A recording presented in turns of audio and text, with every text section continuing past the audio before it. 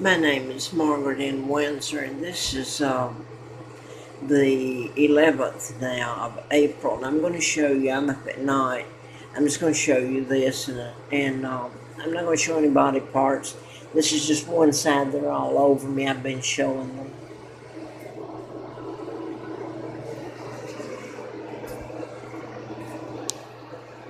I'm not going to show the rest of it up because I want to get in here and show you something. Um, this is Scabies and bedbugs. This is Super 8. I slept here a couple of nights. I paid for it. Eaten to death. Now then, when I came in here a couple of nights ago, the only thing on this bed I took out of a brand new suitcase I just bought, so it's paper out of the suitcase that comes with it, and that's all that's been put on this bed. Last night I didn't have them change this. I just got over here and slept in this bed. Well, it's worse than the other one. So now I'm going to show some pictures of why this all-out war has been done. This is Larry Flint, who endorsed me in Hustler magazine in 1984. I was out there in the political campaign when he replaced Larry McDonald, Congressman Doctor, I wrote about. This is my Aunt Georgia O'Keeffe. That's how Elizabeth lives in my home. I was kidnapped in 41 and brought to Moulton, Alabama, given the name of a twin, Peggy Ann Dempsey. I married a Childers. This is the Dempsey family, and this is me. And it was a horrible existence. They were dressed up there. They didn't have cars, and they didn't show the shack and the abuse that was done to me. This is Wallace Simpson that was supposed to marry my father.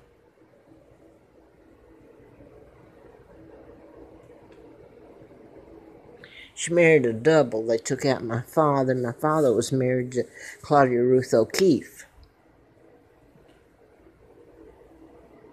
Sister Georgia.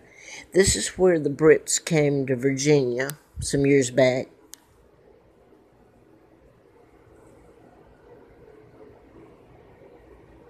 That's about Diana. They had a limo down at the Hilton. Well, not the Hilton, down at the Roanoke, which is the fancy motel. I'm living on the mountain in, anyway, cold and winter. And so what else did I want to show? I guess that's it. And you're asking me, people would be, what's this to do with the bed bugs? I put up here for a long years and years a friend. I understand, I think he is now. I thought he was bought off maybe, but he gave me a phone because I'm kept penniless and homeless. Gave me a phone to upload the video because I can't get an attorney, and it's such a horrific crime that spends a lifetime. But what I wanted to, prior I'd put up about I'm allergic to chemicals. I have an autoimmune disorder, and when I'm around force-fed toxic fumes, like it would be in here, you could. Air conditioning, it's easy enough to sabotage it or soak your bed in certain chemicals or whatever. Household cleaners or sealants. I don't have to. People can imagine. They know. You get to the owners of where I've lived, especially if I'm forced to live in motels when I get, or out in the forest and camp. So I'll leave that to your imagination. Everybody knows I've tried to leave here, and I've been run back to the Roanoke area since '86. My immune system, it's an autoimmune. When I'm around toxic fumes, it makes my immune system attack itself and causes inflammation, massive inflammation. Over the years, it can take out your kidneys, lungs, liver, every part of your body. So now then, I couldn't take a picture of that. And if I can't get an attorney, I can't prove it. So I've put it up on YouTube, Facebook, etc. Now then, I'm just going to get to this. The Patels and Shaws on most of these have gotten wealthy off of the motels up and down I-85 in Roanoke area, and I was told when I first came here that the Patels were sent from India to help me. And I always liked Indian people, but they've gotten, like a lot of other people, gotten wealthy off of me.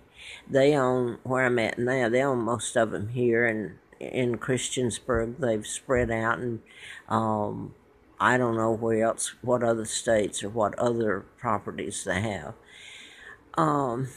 But they've gotten quite big. The other thing I want to just give an example. I'm run from place to place. I stayed at Knight's Inn. I went there on November the 5th of this past year. I'd stayed there some over the last years. But anyway, I was promised a apartment at Richfield in Salem, Roanoke here, retirement. And so I stayed there because it doesn't look good if you move. It does, and you try to tell this, and everybody around here knows it, and they don't care. They're not going to get involved. No attorney I can't get. So anyway, I stuck it out, and I went in, and about 2 weeks later, I started getting what felt like lice on me. And the maintenance guy, when he came in, he looked like he was Mormon, the way he was dressed with the black hat and the beard and all that.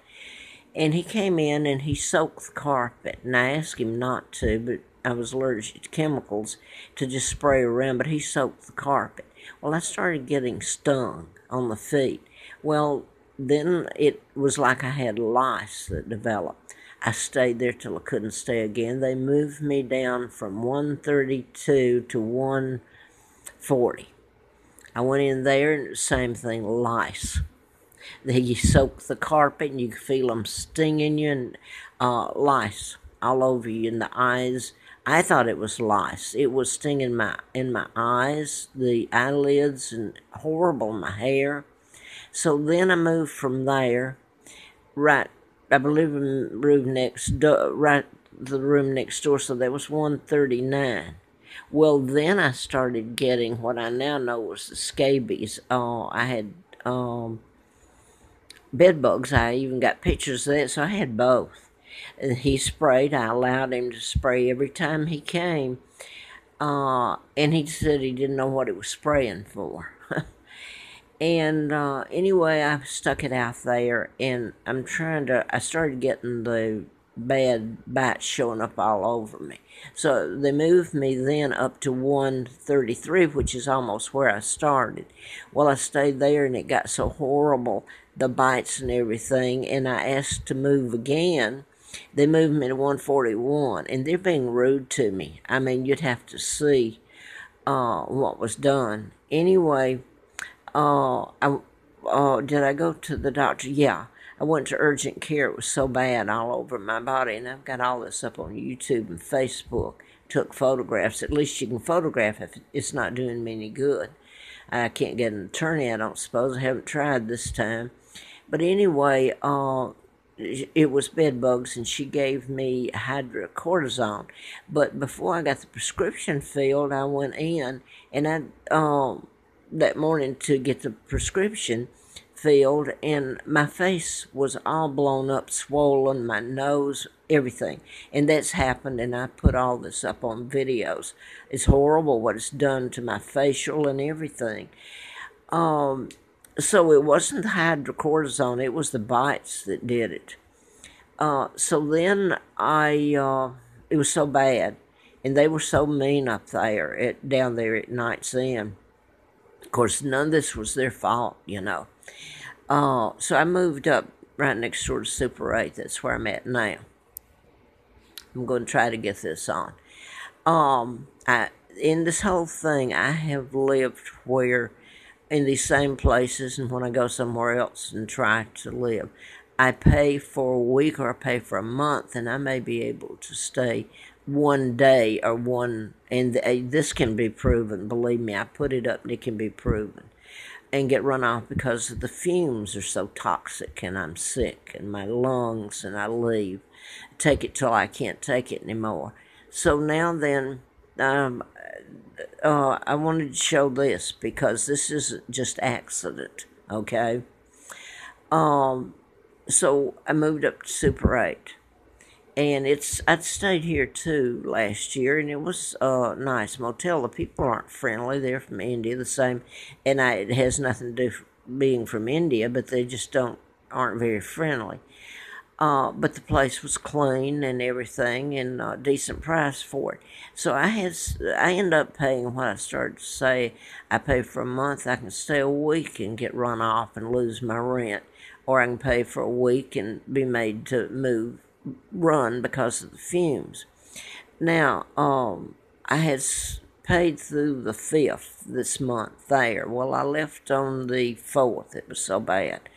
And I came up here to Super 8. It's right next door to them, and there's still Patels and Shaws, and I don't know if this one, they're still from India, so I don't know if they're associated with that group that's been doing a lot of this. And they're right up with Tim Kaine, the governors, and now I'm not important, the former governors, and, well, anyway. So now that I'm in here and I had some rewards, which is money to me, I could have used for a good time somewhere, you know. But they put me in a room that was $71 here. And first night I'm soaked. Same thing. I've got the bites covered me. So the second night I let them change the linen, and it was worse. The third night I have nowhere to go. I go to the woods, and believe it or not, I'm run from there. Ask Bob Goodlatte, who's on the Intelligence and Judicial Committee here, up in D.C. He's from here. He knows all about it. All of them do. The ex-governors, everything. So now then I stay there 3 nights and use up my time that should have been used for a good time for people, for me. So they moved me from 121, they moved me to 114. I paid to stay there, I believe, 3 nights. The same thing happened there. I mean, it's horrible, but I got a bed bug, a picture bed bug. I got pictures of bed bugs from down there. I didn't know I had scabies down at, I still have them, in a plastic bag. Not that any of this does me any good. But anyway, I stayed there 3 nights, and they actually just wanted me to leave, that they weren't responsible. They didn't do, none of this was their doing. So then they moved me across. I had to go to urgent care again. I was so bad, and they gave me some more medicine to put on me, which is doing me no good. You have to be where you can, an apartment like normal people have, where you can wash and have clothes and not have to go to Walmart and pay a cab $20 anyway, and get a new luggage, which I don't have, and throw things away. So anyway, they moved me across the hall, and this is 116. I stayed in this bed for what? I'm paying for this now. Okay, it's horrible. I wake up and they're all over me, just like the bites and everything. I went to urgent care, though, and they said it was scabies, too. So now then, I hadn't used this. The only thing I had on here, this bed, that came out of the suitcase. So it had nothing on it, the papers. And I put them back. I put them back here to show you. So I didn't let her change the linen on this bed. I stayed on it a couple of nights. And I just moved over in here last night after I shampooed my hair and bathed and I went through all this. I laid down and I got up at 11 o'clock, and I put on the other video, and I got a list of them trying to chronicle this part of what's been done to me and being done. And I don't know where I'm going to leave today. First of all, I can't afford it. And it's a nightmare if you don't have a place to be and you run around and people don't care. And by the way, the apartment, that's the reason I stayed so long at Night's Inn and went through that, because they furnished Mrs. It was at Knollwood part of Richfield, a little studio, and I've forgotten her name. Nolan, I think. Um, but anyway, a friend of mine lived there, and she had promised me an apartment there, studio, right away. Well, it kept going. I moved there in November the 5th, at next door where this part of it started, the Night's Inn.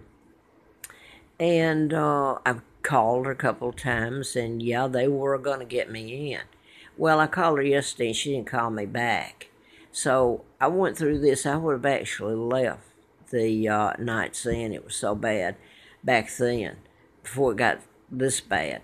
But I was promised the apartment, and it looks bad if I move. They don't want to hear any of this because they already know it.